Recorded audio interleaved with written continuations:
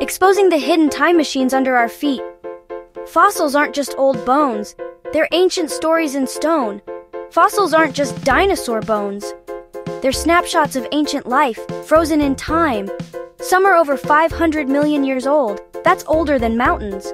Most fossils form when plants or animals get buried by mud and minerals slowly replace their tissues. Basically, nature's 3D printer. But here's a wild fact. Not every fossil is a bone. Some are footprints, burrows, even fossilized poop, called coprolites. So yes, paleontologists get excited about old poop. And scientists can even tell what ancient creatures ate just by looking at it. The rarest fossils? Soft tissues, like feathers, skin, or jellyfish, because they usually rot away. Finding one is like winning the fossil lottery. So next time you see a rock with a weird shape, you might be holding a 300 million year old clue to Earth's past. Now that rocks!